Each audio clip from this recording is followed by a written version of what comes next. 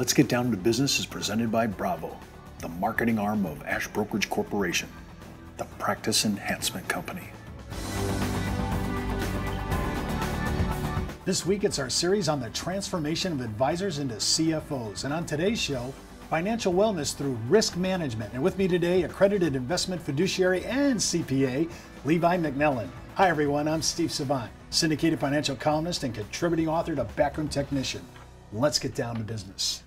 Well, welcome to the show, Levi. Hi, great to be here. Transformation of advisors into CFO. I mean, I love your company's name, CFO for life, right? Yes. For life. That's right. I mean, you're not going to retire. These are going to be your clients forever. Legacy firm is what it's we a built. Legacy firm. Boy, Yes, I'll tell you what, I hope they are able to take care of us when we get older. We're sitting there geriatric being advisors at 85. I can't wait to see that. Octogenarian advisors. Oh, that'd be something. Well, listen, when we're talking about being a CFO, people don't really look at it that way. I mean, advisors say I advise and they have niche, they have a general practice, but they have a niche issue. But you've taken this to a whole nother level. Now you're a CPA. That's correct. You have a degree. Your degrees are in business, so you actually didn't come into this business from another place. You actually lived here all this time. I mean, you're in our environment.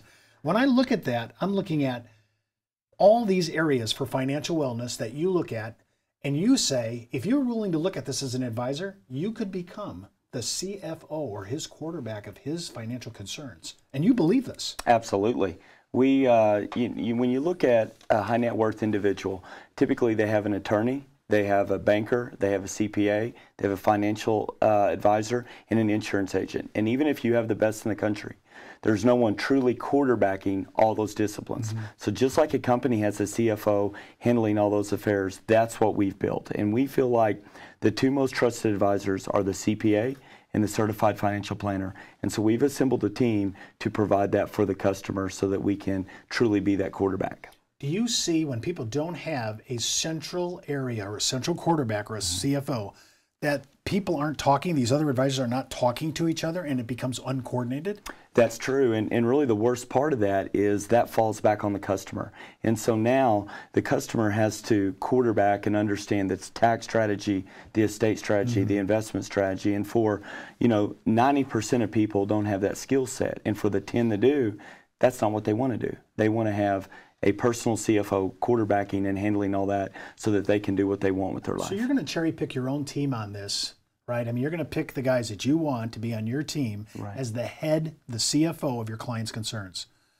Well, let's talk about this first one, risk management. I mean, I keep thinking, every time I think of risk management, most of my clients that write and talk to us online are always saying, oh yeah, my property casualty guy. That's right. I mean, they default right there. I mean, that's the first thought. Talk Absolutely. a little bit about why is risk management such an important part of a CFO's life?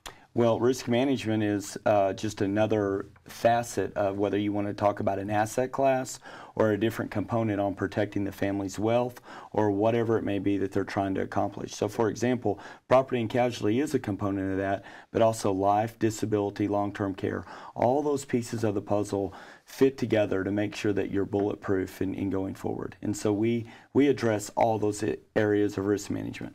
When you review the risk exposure, and you would, let's say it does default to some property casualty, you would then choose some agent. If your client doesn't have anybody he's working with, you would choose some agent and he would have him review everything his client's into. Absolutely. But would he report back to you then as the CFO? That's correct. That's a hub and spoke issue here. That's different. That's right. So we have strategic partners, the best independent agencies across the country. And so we'll sit down with our customer and we will review their home, auto, umbrella, every insurance policy they have, take that to our expert of teams, come back, they'll go to the whole market and then relay an audit report looking at all the areas of where they could either save money, they're under or overinsured, and report directly that and facilitate the whole process. When you're doing what I call the cornerstone of financial planning, which is risk management, and you do it at the level that you just described, how much of the time do you see consumers either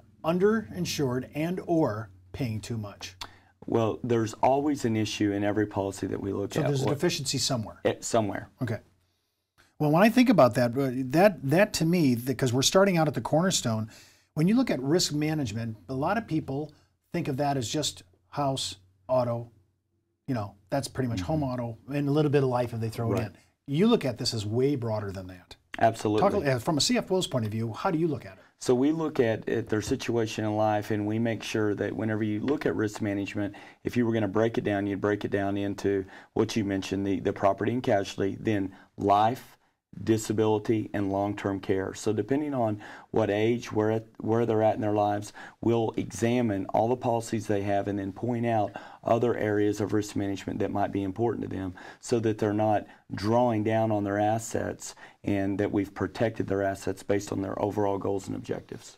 In your experience as a risk manager, I have this for my protection because somebody brought it to me. If somebody didn't bring me the concept of an umbrella policy, that would have never crossed my grid. I have to be honest with you. I had fully insured on my home, my auto, some of my recreational issues, but somebody said, oh, but Steve, you have kids that are teenagers. They're driving. You need to have an umbrella policy. And I have to say, and this was about a decade ago, I said, what's that? I didn't know about that. Talk a little bit about that, because I think we have huge exposure, and this is one of those areas, especially if you have teenage drivers. Oh, it's a huge exposure, and you know, I have 4 children myself. So when you have children that are driving, and you know, you give them the keys, and now they go out there, it's all going to fall back on you. And now all your assets are at risk if you don't have an appropriate umbrella policy to protect your assets. And so with the litigious environment that we're in now, it's very important that you have all those bases covered. Well, when I'm looking at your risk management, I've noticed that you threw something in here that was kind of strange, because I would have thought this was more in estate planning. You kind of threw estate planning here as risk management. When we come back from the break, I want to talk to you. Hey, well, what do you mean by that? Because I would have thought that would have been someplace else. Sure. Yeah, because to me, this is a whole new concept of the way you're doing this CFO for life. What a great concept. When we come back from the break, we're going to keep addressing risk management as part of our overall financial wellness strategy that can position you as the CFO for your client and a marketing tactic for prospecting for new clients in your community. Don't forget, you can also request a risk management examples from backroom technician at downtobusiness.ashbrokerage.com, or you can go right out there yourself and get a 30-day free trial offer at brtnow.com/trial-signup.aspx. We'll be right back with more from Levi right after the break. Back in the day, life insurance professionals were called field underwriters. Then, carriers trained their field force in the basics of life insurance underwriting. Today, the insurance industry doesn't educate the agent population as they once did. But now you can have the Informed Risk Guide at your fingertips so you can illustrate a reasonable rate class for your life insurance prospects. Just request your copy of the Informed Risk Guide at downtobusiness.ashbrokerage.com. It's free from Ash Brokerage, the practice enhancement company.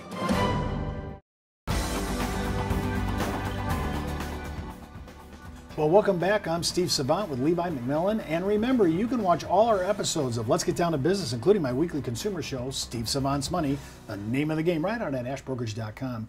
And just click on the show logo right on the homepage. It'll take you right out there. And just a heads up, before moving forward with any of the ideas you hear on our show, always consult your tax advisor, although I have one, and your legal counsel, as well as your broker-dealer compliance officer. Well, let's get down to business. We're addressing risk management. Levi's into his whole CFO for life, which I love the concept. I think advisors need to go there. I think that's the new wave. But now I noticed in risk management that you parked asset protection strategies of estate planning under risk management. Now, I would have thought that would have been, retirement management, estate planning. You kind of parked it over here. Talk to me a little bit about that. That's an anomaly to me. Well, so let's say we spend a ton of time with our clients gathering assets, building up net worth so they can ultimately retire with dignity. Well, the estate part of the equation is a huge risk management, because you can build up a large estate, and if you don't use the right planning techniques to protect that estate, half of it can go to the government. So we use tools in risk management to understand what are your objectives when that time comes. Do you want to have a significant amount of wealth to pass on to charity or to your family? Or are you okay with Uncle Sam getting half of it? So depending on where they fall, we can leverage different avenues to protect that estate. And again, we feel like that's just another piece of the puzzle that fits into risk management. So if I can extrapolate, the tax liability is a risk management issue. Huge. Okay, so if my and you said I don't want to give up half of my right. Okay, let's just assume we don't want to give half to the government. So if I'm doing defensive And this sounds like defensive planning to me. You know, if I'm thinking in football terms, Right. we're doing defense right now. And I've heard, according to the Super Bowl winners, year after year, I've heard the best offense is a good defense. Absolutely. So when you're talking about defending against any liability, and that could be a tax exposure, that could be property casualty exposure, you're just kind of putting this all under one roof. And you have, as the CFO, you have experts in these areas. If that's not your, we all have general practice, but if that's not your area of expertise, you actually have a team that you assemble.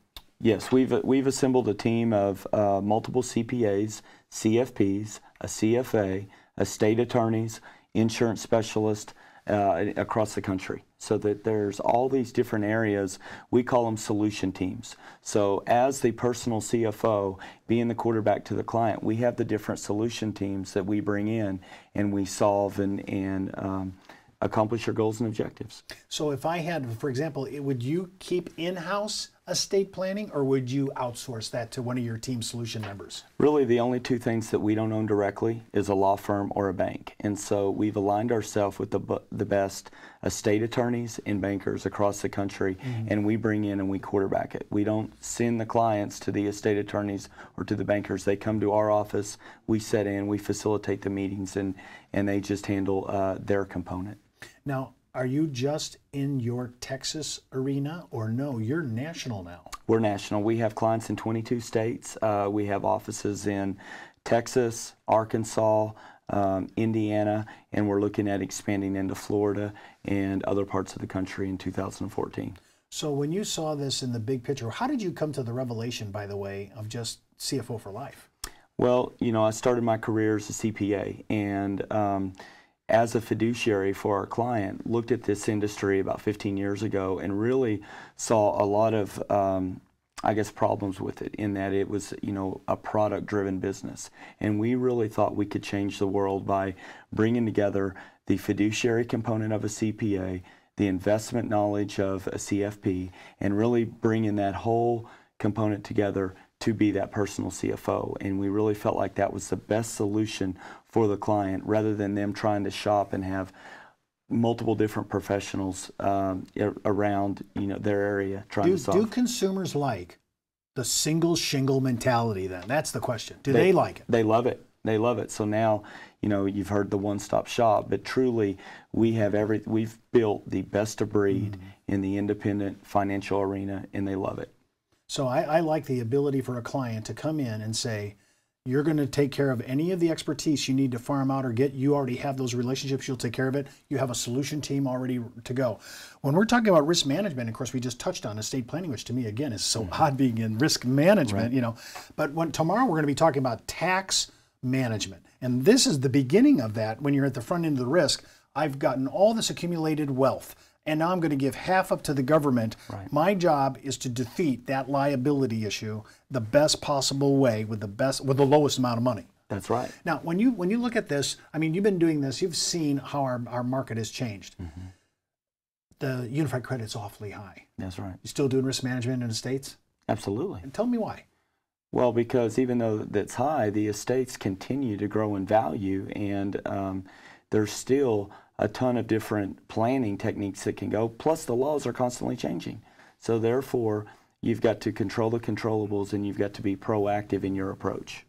When you're doing estate planning, if they're under that amount of money and they would never good, do you see state taxes as becoming the next place to look at? Because everybody thinks, well, the unified credit for married couples over 10 million. I'm not going to hit that number in my lifetime. I don't have to do estate planning, but I'm in a state that actually hasn't dittoed the federal law. Absolutely.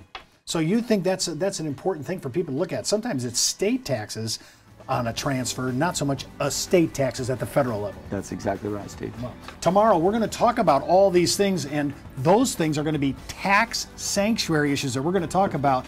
And remember, you can read all my online insurance commentary, advisor blogs, and articles on Producers Web, as well as my answers to consumer questions on the Insurance Library. And remember, you can view any of our past episodes on our on-demand section located at downtobusiness.ashbrokerage.com. So follow me on Twitter, Facebook, LinkedIn, or just email me, steve.savant@ashbrokerage.com. And remember, you could be wiser as an Ash Brokerage advisor. I'm Steve Savant. We're fake bantering. Yes, we think damn true for the credits to roll in. Right? Yeah. Yeah, how about those Cowboys? So they need to play, right? Hey, they beat the Raiders. There you go. Yeah. That was a great game. Yeah. Great game. But the Eagles, oh my gosh. It's gonna come down to that last game. It is